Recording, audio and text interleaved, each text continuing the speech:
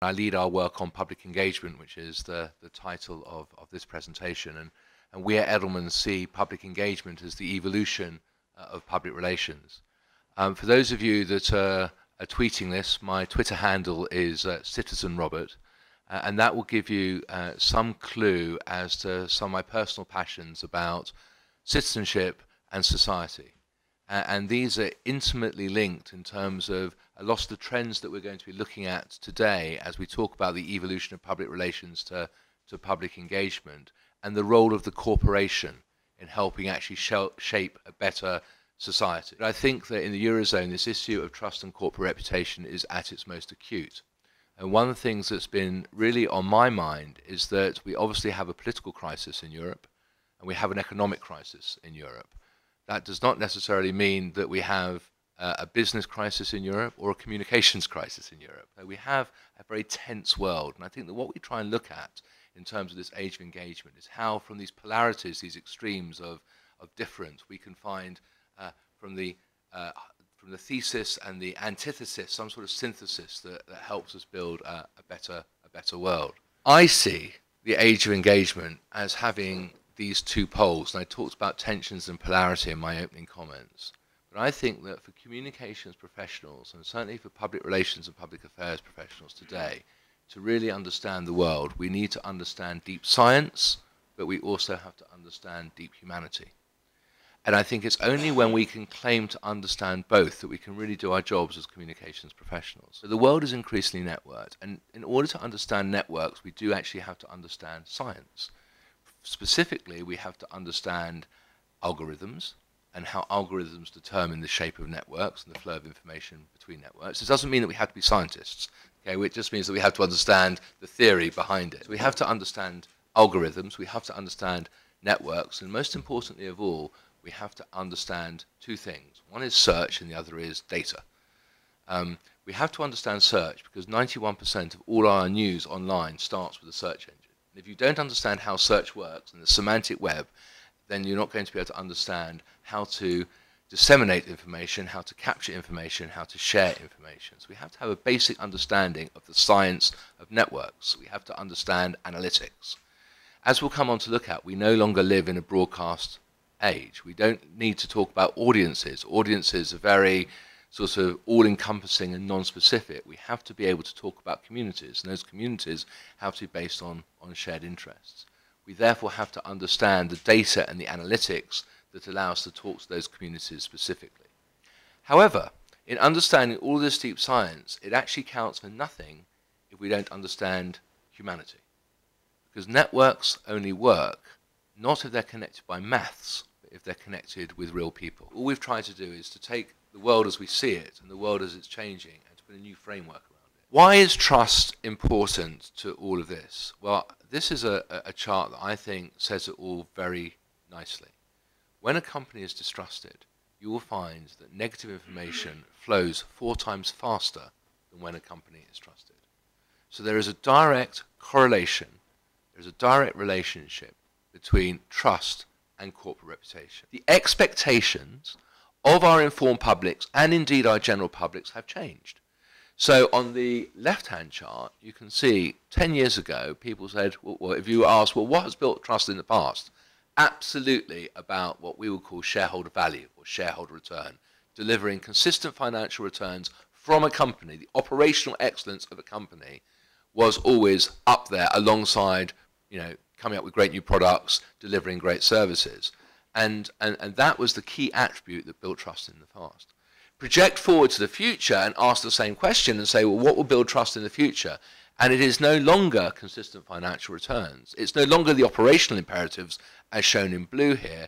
It's the societal factors, listening to customer needs, treating employees well, placing customers ahead of profits, taking actions to address societal issues or dealing with crises, has ethical business practices. These are now in the top sort of percentage of what people are looking for to build trust in the future. Companies really have to focus in on their primary advocates, which are their employees. And historically, companies have looked at NGOs, the third parties, to fill the conscience deficit, to make sure they were seen to be doing the right thing by having the right partnerships, by being public in their support of an NGO. Now, actually, that trust can be built from within with regular employees and regular people. Sitting at the heart of it, going back to what I said right at the beginning of my talk, is two things: search and content. So again, it goes back to understanding the science of all of this. You have to understand search, and you have to understand analytics to understand how the information flows through and across networks and the communities that you're trying to reach. And of course, none of this makes any sense whatsoever if we don't have the content to which we can apply. And for me, content needs to be original, it needs to be likable, it needs to be shareable, and it needs to be atomic. But it's not about audiences any longer. It goes back to my point about the network age. It's about communities. The second is how the new reality has moved us from being consumers to co-creators. And when it comes to brands, we're not looking at individuals as consumers, but as co-creators. Brands have gone from push to pull. As business organizations tend to imagine themselves in vertical silos. It's the only way that they know how to create themselves. Regular people build networks. They connect with one another. And increasingly, millennial people coming into the workplace don't see hierarchy. They only see networks because they hang out with their friends on Facebook. So what you have is a vertical structure, but a horizontal movement. Now, I think this is going to lead to huge organizational change and huge challenges for companies. And what I say to my teams advising at senior levels within Edelman to major multinational clients is, don't go in and advise on communications campaigns unless you've got someone who's an expert in organizational design alongside you. Because actually, inside-out marketing is what is going to happen. Because it's better to use those networks, to harness the power of those networks, and not trying to silo them into silos that are effectively redundant. But the markets have gone from selling products to creating platforms. They're no longer selling just engines or power, or just computers or computing. They're selling ideas. The final shift is about leadership. So we had to move from control freakery to empowerment. Social business is about how this democratization that we've talked about, how these networks of influence, how the rise of regular employees and regular people, how the erosion of trust in institution and authority is changing the shape of everything from the workplace to politics to government. Social business is about the spread of networks and the influence, the changing shape of influence, the dispersion of authority across those networks. It is not about whether somebody uses Facebook. Governments are being better informed by citizen consumers. Citizen consumers are being better informed by employees.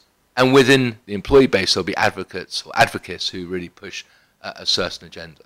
So business leaders have to be aware of the sort of forceful pressures they're building within their organization. It's about creating shared communities of shared interests, about shared values, and about connecting people on that basis.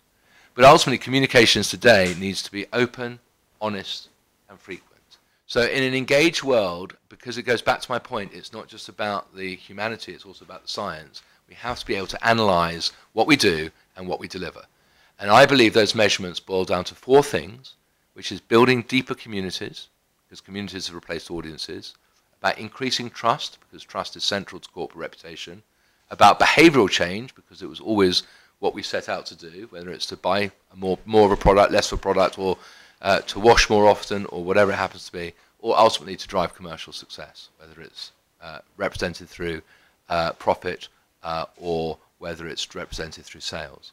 So I've tried to codify here the 7 behaviors that I think we need to follow.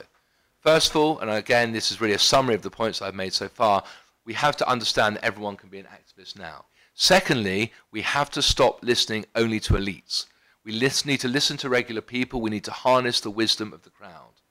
So this is about the democratization of information, but also about the democratization of listening.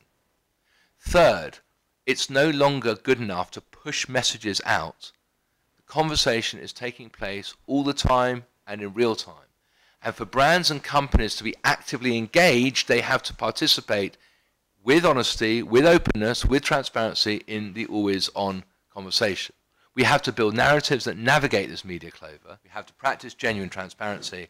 And we have to recognize that good business needs 3 things now: profit, purpose, and engagement.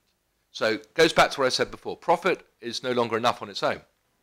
That's not to say that profit is not important, because people still recognize that companies need to make money to do good. However, if that shareholder value is disaggregated or disassociated from societal value, it doesn't work. I genuinely believe, not just because it's a personal passion point, but because I think it's an axiomatic truth, that citizens will rise, will continue to rise. And there is this new era of accountability to regular people that will come about as this sort of dispersion of authority away from traditional power structures continues.